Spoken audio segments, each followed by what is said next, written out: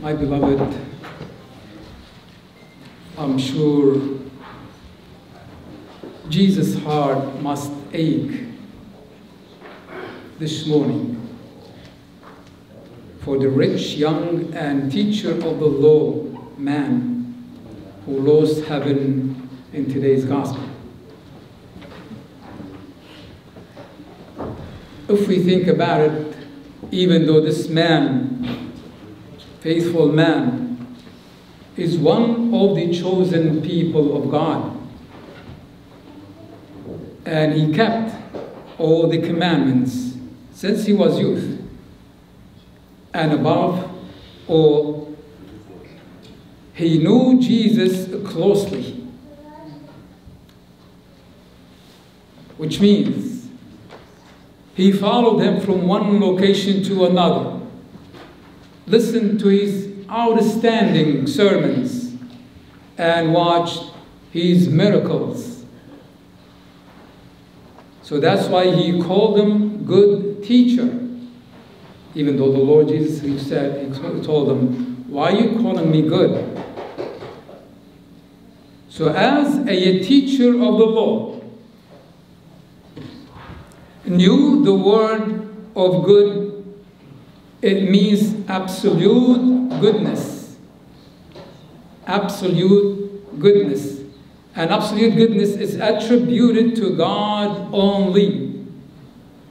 Because when you say good in English, language or Arabic, it doesn't give, the real meaning. The word of good back then was only to God. So that's why the Lord Jesus asked him this question, why are you calling me good? So I said, or I mentioned this, what I mean, that this gentleman, he knew Jesus is God in flesh. He knew he is a God in flesh. So obviously the rich man's expression can tell he liked Jesus and he liked to follow him, but he couldn't. Why? One thing he is still lacking. One thing he is still lacking. So the title is One Thing You Lack, or One Thing You Still Lack. Now let's move on, since we need to know more, a little bit about this gentleman, story. Let's go a little bit more deeper. And let's call it, kept the commandments. He kept the commandments. So if we go over the same story in the Gospel of St. Mark chapter 10, the rich man actually has 5 good and positive steps. Number 1, he ran to Jesus. He ran to Jesus, knelt before him, called him good teacher. Number 4, what should I do to inherit the everlasting life? What a beautiful question. And that shows, of course, he's concerned for eternal life. And number 5, he kept the commandments. Don't commit adultery, don't murder, don't steal, don't bear false witness, and honor your father and your mother. So according to the law, the rich man thought he is doing, or he fulfilled all the 10 commandments. But our Lord, who wants to everyone to be saved, he told them, son, you still lack one thing. Sell all that you have and distribute to the poor, and you will have a treasure in heaven. And come and follow me. St. Luke chapter 18. Now, we still, like I said, we are talking about the law of Moses. So now let's move on to another point, which is Jesus fulfilled the law. What does that mean? I will come to that, but I want you to know when you hear the law or the grace of God. It's just like, the Old Testament, they were in the 5th grade. The Lord Jesus came and fulfilled the law through His grace. All of us move, or we can move actually, to the college. From the 5th grade all the way to the college. So this is what I mean when I said Jesus fulfilled the law. The word of fulfilled is, or in Christianity, it means perfection. The road of perfection, it's open to all of us. To all of us.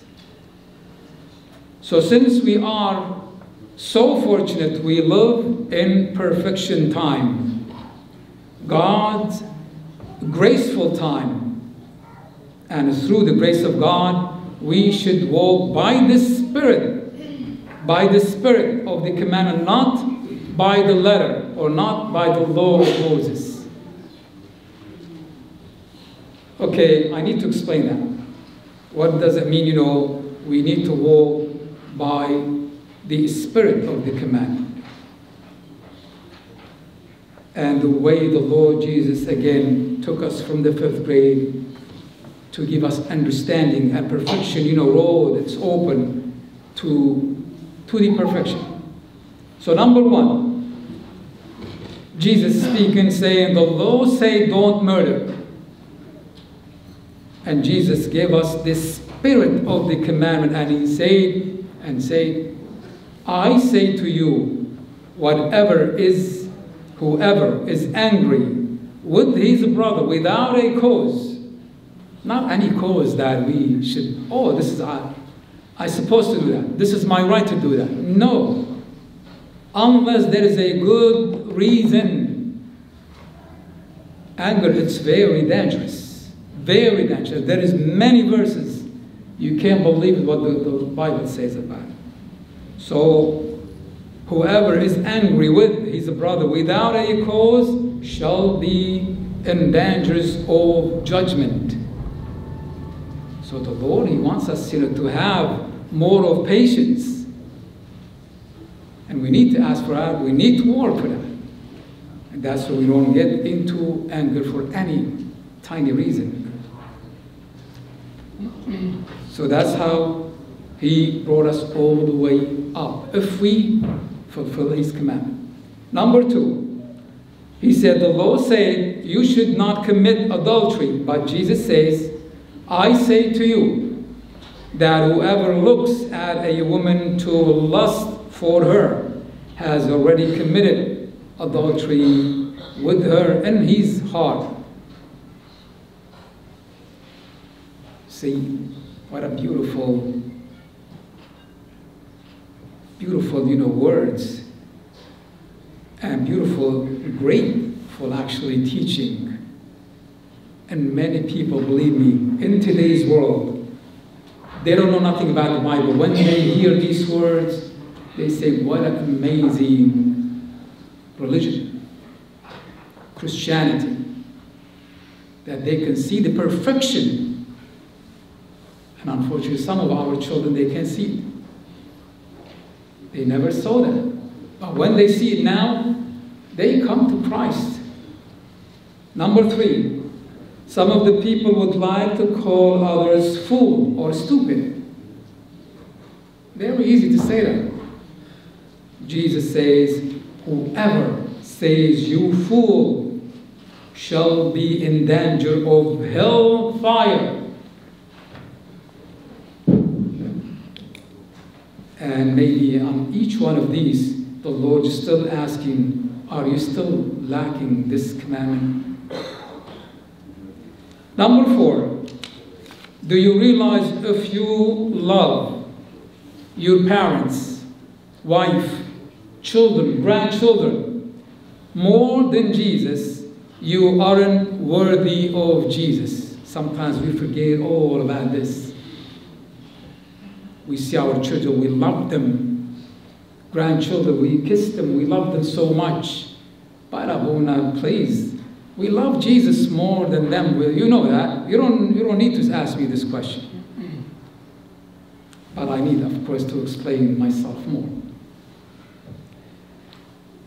Then why the Lord Jesus said this? He who loves father or mother more than me is not worthy of me. Same thing.